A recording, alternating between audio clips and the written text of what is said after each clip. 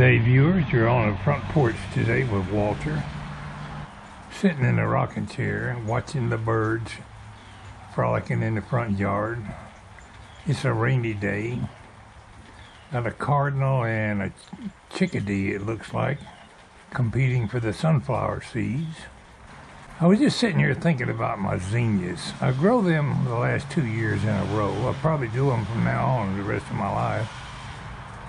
You don't have to pay anything. You just save your seeds and replant them every year. You can spend a small fortune at the nursery or the big box store buying different flowers, but I'm quite well satisfied with those.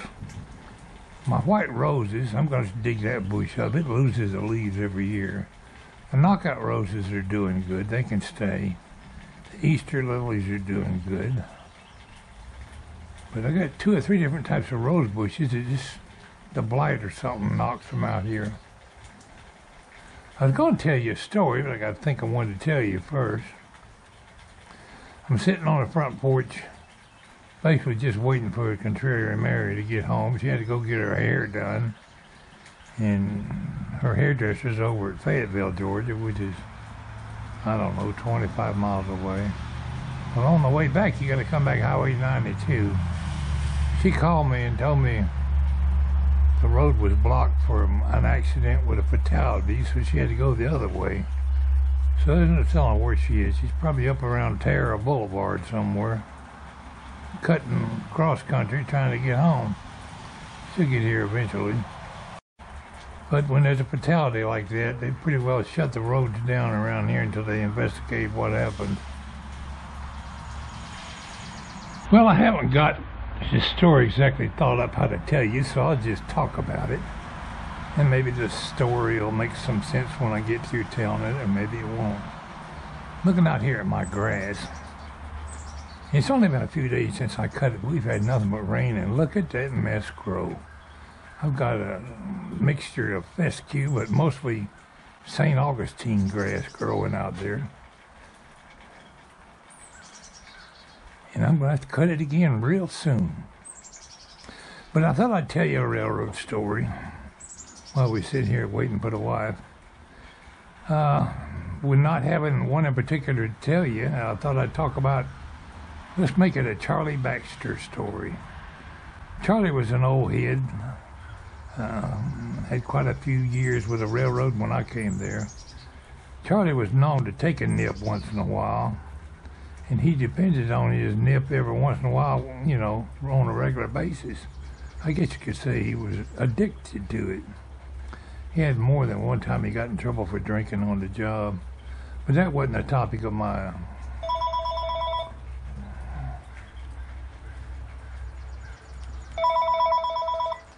Well, all right, she's going to be home pretty soon. Better step up my storytelling. Let's see, where was I? Charlie Baxter. We used to go on road trips. The road trip is when they put you in this big repair truck to go to various locations and repair cars that are in need of repair. And you can have a trip, say, go to Chamblee and Rome and numerous places around Georgia where we had to go. And Charlie was with me that day in the wheel truck. We called it a wheel truck because you carry wheels out in the back of it when you're changing wheels on a train or a boxcar. So we had been working all day. I was driving. Charlie spent most of his time napping, sitting over there on the passenger side. And I was known for getting the job done. I'd done knocked out 15 or 20 repairs, and it was getting on late. We were on overtime. It's like 3 or 4 o'clock in the afternoon. We had one more list on our things to do, and that was at South Yard in Atlanta. Pulled up to South Yard, and right across the road from the yard office there is this little side track. I don't think they use it much anymore, but they had some tri-levels in there from the old Lakewood Chevrolet plant that needed repair. Went over there and looked at the car. Charlie didn't even get out of the truck. And I saw it was a broke train line. We had some Wabco fittings, 1.25 inches, about yay long, that you could, like a quick repair fitting, you could screw it had rubber gaskets on both ends, and you could put that on a broke pipe, screw it together, and repair it pretty quick. We just shortened it to Wabco fitting, although Wabco makes thousands of different products. So I said, I'll take care of this, Charlie. You just sit here and take it easy. I'm going to fix this car. Charlie said, we don't have nothing to fix it with it. Let's go. And, oh, yes, I do. I'll reach back there in the back of the truck and grab this Wabco fitting and got a pipe wrench and started off towards the car. Charlie jumped down out of that truck and come running up behind me, snatched that Wabco fitting off my hand. He said, I told you we don't have nothing to repair it with. And with that, he flung it so far down the hillside into the bushes that nobody's ever found that. It's probably still down there around I-75 somewhere. I told you we don't have nothing to repair that thing with. He wanted to go home and have a little nip. But I laughed all the way home. But Charlie, you could have just told me you was tired of working a week ago. You didn't have to throw away a $100 fitting. I had a fit of temper. But that was typical Charlie. You wouldn't think Charlie could drive that truck, but if he ever got behind the wheel, you better hold on, because he went down the road like a bat out of Haiti.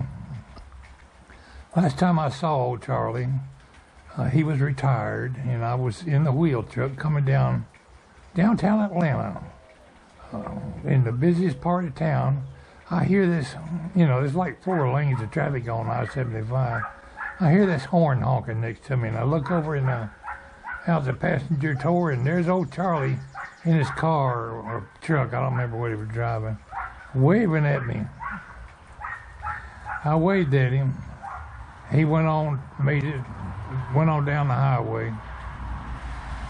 It wasn't long after that I heard Charlie had passed on. So my last memory of old Charlie Baxter was waving at me from his car on I-75. But I'll never forget that. Old Charlie said, I told you we don't have nothing to repair it with. Boing! It was gone. Anyway, that's just a little something I thought I'd share with you today in today's vlog. Contrary Mary ought to be driving up the driveway. Maybe we can include her as the ending of this video.